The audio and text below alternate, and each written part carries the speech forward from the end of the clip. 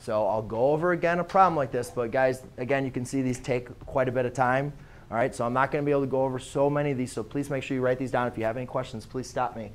So go this. So the main important thing, right, we need to write this into our form for ellipses. So the first thing I'm going to do is I'm going to group the x's, and I'm going to group the y's.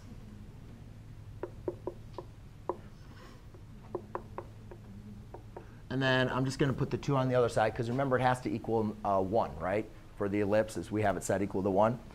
So the next thing, I need to complete the square for both of these. So I'm just going to put parentheses around both of these. So to complete the square, I need to make sure I factor out my a in each one of these quadratics. I need to factor out that a. So in this case, I'll factor out a 6. So I'm left with x squared plus 3x. In this case, I'll factor out a 2, y squared minus 5y equals -2. Now the next thing I need to do is take the middle term, which is my b, and divide it by 2, and then square it. So in this case, I'll take 3 divided by 2 and square it, which equals 9/4. This case, I'll take -5 divided by 2 and square it, which equals 25/4. Now I make sure I add these to the left. I make sure I add them within the parentheses, but also over to the right side. But remember, since I've factored out a number, when I add 9/4 inside this parenthesis, that 9/4 is being multiplied by 6. So when I add it to the right side, I also have to multiply it by 6. Very, very important point, Jessica, that a lot of students forget. 6 times x squared plus 3x plus 9/4 plus 2 times y squared minus 5y plus 25/4 equals -2. Then I have to add 9/4 times 6 plus 25/4 times 2. Does everybody feel OK with how I got that? OK. Now, when completing the square, it's pretty easy when you have an easy perfect square trinomial, right? If I had like x squared plus 6x plus 9, that's x plus 3. With the fractions, sometimes it becomes a little difficult. But if you guys can just think of this, it's always x plus or minus just your b divided by 2 squared. So all I'm going to do is just take b divided by 2. Since my middle term is positive, I can rewrite this as 6 times x plus 3/2 squared. And that's the binomial squared for this perfect square trinomial. OK? Because check it out. 3/2 plus 3/2 is 3. 3/2 times 3/2 is 9/4. Plus 2 times, this would be, since that's negative, it's going to be y minus 5/2 squared. Equals. All right. So let's simplify this. That becomes a 2. We can divide these by 2.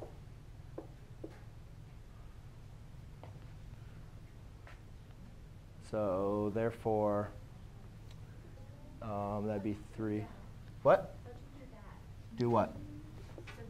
I said 9/4 times 6/1. I just reduced the 6/4. 6/4 is the same thing as 3/2, right? So I made that a 2, and I made that a 3. OK? And the 2/4 is the same thing as 1/2, right? Yeah, so I just simplified, just made that a 2 and made that a 1. OK?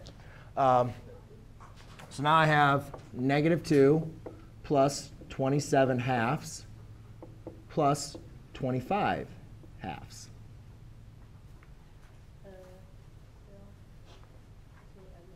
3 times 9 is 27 over 2. Yeah, it's still kind of ugly over there, but I'm kind of running out of space. So now to combine all these, I can make this a -2, right? Can I make that I make this over 2. So therefore, I can rewrite this as -4/2. Would that work? Yeah, because now they all have a denominator of 2. So now when I rewrite this, well, what's 27 plus 25? That's going to be 52. And then minus 4 is going to be 48/2. So can I erase that now to 48? Did everybody have this written down? So I can erase this to 48, negative 48 over 2?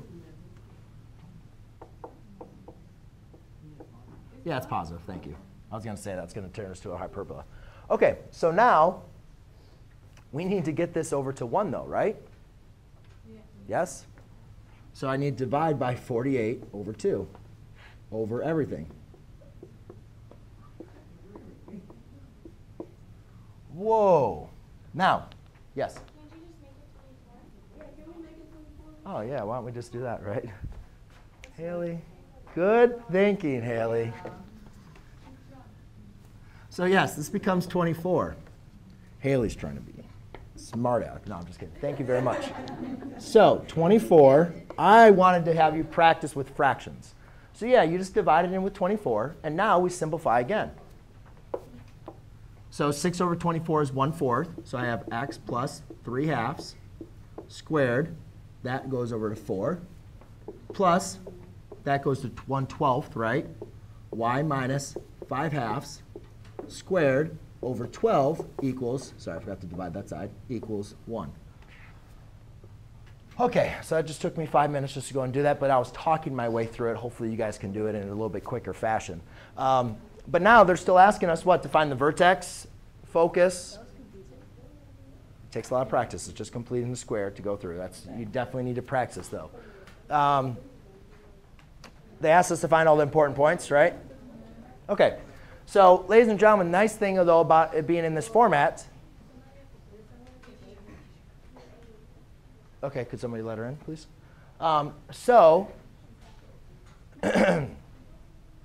Here is my standard form. Now I can go and put this. I can say the vertex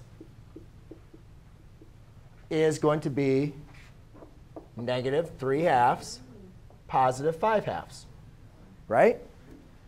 The next thing is we can go and determine, well, now we need to determine, is this a horizontal ellipse, which is our ellipse that's stretched horizontally, or a ellipse that's stretched vertically? Well, since the larger of my squared terms is under y, I know this is going to be vertical. So therefore, my major axis is going to be vertical. That means my foci and my vertices are all going to lie on the major axis. So if you think about this, we don't need to get it correct. Let's just pretend here it is, or it's like over here. It's going to look something like this, right?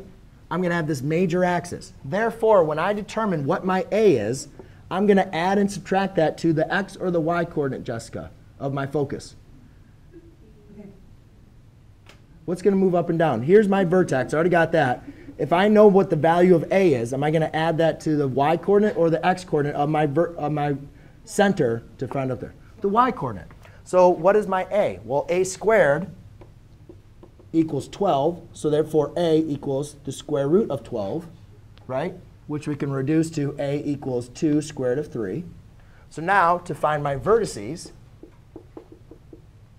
I can just say negative 3 over 2, comma, 5/2 plus or minus 2 square root of 3. Because you're adding and subtracting into the y coordinate, because it's a major axis of symmetry that's vertical. So you got to add them up and down. If this was an ellipse that looked like this, then you would add and subtract to the x coordinate, right? Because the major axis would be horizontal. So it all depends on what this formula is and if it's a horizontal or a vertical. Does that make sense, the distinction? The last thing we need to do is find the vertices. The foci. So to determine the foci, we need to find the value of C. Unfortunately, we only know the value of A and the value of B. But remember, to find C, C squared equals A squared minus B squared. So C squared equals 12 minus 4.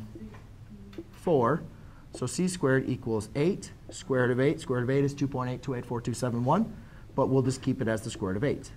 Now, I asked the very important question, Darian, am I going to add the value of my foci to the y coordinate or to the x coordinate from the center? The y coordinate, right? Because the vertices, the foci, they all lie on the major axis of symmetry. All right? So again, my foci, the negative 3 over 2, comma, 5/2 plus or minus the square root of 8. And remember, guys, when I'm looking for your test, when I'm going to be grading on these, what I'm going to be looking for is I know if it's a major axis of symmetry, or I'm sorry, a major axis that's vertical, I'm going to make sure that your vertex, vertices, and foci all have the same x-coordinate. Because the only thing we're changing is the y-coordinate to find the vertices and the foci. OK? Any other questions on that? OK. But, guys, it is a longer process of something.